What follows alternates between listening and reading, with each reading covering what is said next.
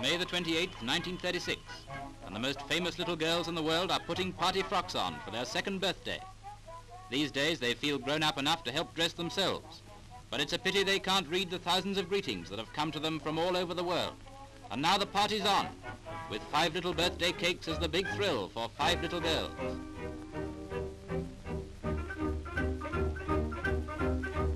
And here comes Dr. Defoe, the only man who has ever brought quins into the world and made them live.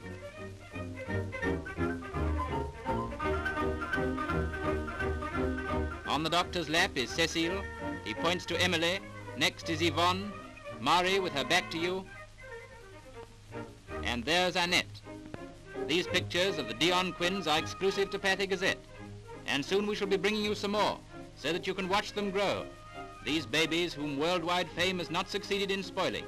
Happy birthday to the Quins.